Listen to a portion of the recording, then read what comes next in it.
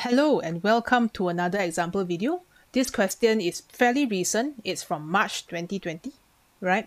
And it's a question about thermistor and how thermistor is being used for direct sensing. All right, so let's read the question first. You are asked to, on figure 7.1, which is this graph axis, to sketch the temperature characteristics of a negative temperature coefficient thermistor. Label the axis with quantity and unit. Okay, let's pause a bit and think about this negative temperature coefficient thermistor. What does it mean? So this negative temperature coefficient, which is the thermistor that is in your syllabus, says that when temperature increase, so let's say it gets hotter and hotter, your resistance decrease because the electrons have more energy to travel. All right, so this means this will be temperature, the x-axis. I prefer to write full because they didn't label any physical quantity for me in the question at this point. All right, if you want to put comma theta or comma t, that is okay. Maybe you put degrees Celsius. And the other side would be thermistor, so it has to be a resistor. So resistance. Okay, maybe this is R. I guess the unit you could put ohm lah, or kilo ohm. Okay, and this one will decrease, and it will decrease with a decreasing gradient. So it's getting less and less deep over time, something like this. Okay, so you might be wondering where's the 2 marks. All right, so 1 mark will be when temperature increase, resistance decrease. Okay, 1 mark will be the shape. It has to be decreasing gradient and not touching axis. Okay, and labels. So this last mark is easy to lose lah. Either your shape is wrong, maybe I don't know, you decide to draw this shape. Okay, or maybe you've forgotten to label, or for some reason you go and have a x and y axis intercept, which is weird. Okay, because if you intercept the x-axis, you're telling me that there's a certain temperature where there's no resistance at all. And if you intersect this axis, well, we kind of don't know what happens, because normally this axis would be 0 Kelvin. Okay, but this unit is also acceptable. So make sure you don't touch the axis. All right, next. Unless you have enough information. So we draw a general one. So here you can see this thermistor, this is the thermistor, is connected as shown in figure 7.2, this one. Okay, we know this is a thermistor because it has this symbol that looks like a spoon. Okay, and the voltmeter is connected across the other resistor. And now, what happens to the thermistor? Let's go. Temperature of thermistor is increased. Ooh. So if temperature of thermistor is increased, resistance of thermistor, what do you think will happen to the resistance? You already sketched the graph, right? So you know when temperature increase, the resistance will drop. Think of all the majority charge carriers. n.t.cs are this kind of thermistors, n.t.cs are normally semiconductors. Right for you lah. Semiconductors. Okay, when we enter into chapter 25, you will understand band theory and how semiconductor works. But generally, the electrons are lower energy level. You want them to help you carry energy, you must give them energy. So what do? Increase temperature. They have more energy. Okay. So here we will say, we'll start off with this one first. Temperature increase, resistor decrease. All right, let me change the pen thickness a bit so you can see clearly. All right, let's go. So that will be our first point. We can say as the temperature of the thermistor is increased, its resistance decreases. Okay, its resistance decreases. So when the resistance decreases, what happens? Let's look at the diagram. This RT drop, RT for thermistor. This other resistor is fixed, meaning this resistor will take a larger share of the total potential difference. Okay, so I can say that a greater or larger proportion of R is in the fixed resistor, or greater proportion, I guess the greater proportion of the total resistance, this is better, is in the fixed resistor. Alright, so what does this mean then? Well, let's write an equation for this voltmeter reading lah. This voltmeter reading takes a ratio of R, because it's connected across this resistor R, out of R plus RT. And you're going to times by, let's say this EMF is E, so you'll multiply by E. Okay, so think about this. When your RT decrease, so this RT will drop. When this RT drops, what happens to the value of the voltmeter reading? RT becomes smaller and smaller. Okay, this number becomes smaller, so this fraction becomes larger. 1 over 4 is smaller than 1 over 3. So when the denominator becomes smaller, this fraction becomes larger, meaning the voltmeter reading will increase. And the voltmeter reading increase because this R has a larger part, a larger share of the total resistance. So this is what I mean by greater proportion of the total resistance is inside the fixed resistor. Because why? The resistance of the thermistor decreases. So RT got less. R is like, I win liao lor. R be like, I won, because my neighbor is decreasing. My influence is stronger. Alright? So you can now make your conclusion on the reading of the voltmeter. You can say, hence, voltmeter reading increases.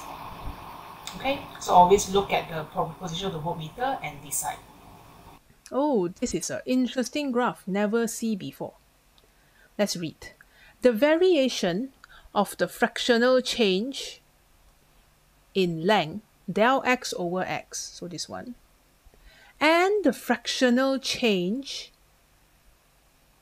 in resistance, del R over R, in the strain gauge is shown in figure 7.3. So whenever we say fractional change, right, it's actually just a very bougie, pretentious, it's a different way of saying percentage change. Of course, we didn't multiply by 100%, but these are all percentage change. So del x over x is percentage change in length. Just like del R over R is percentage change in resistance. Okay, notice a bit small, so I make it bigger. So this one is percentage change in resistance. Alright, and another thing that you shouldn't forget is all the prefix here, guys. Don't forget there are prefixes here. If you forget, then good luck to you. Alright, let's continue. Next part. The unstrained resistance of the gauge is 120 ohm. So this one is the initial unstrained. Unstrained here is initial. So the initial value of R is 120 ohm. I'm just going to draw a box here. This is my R. Okay.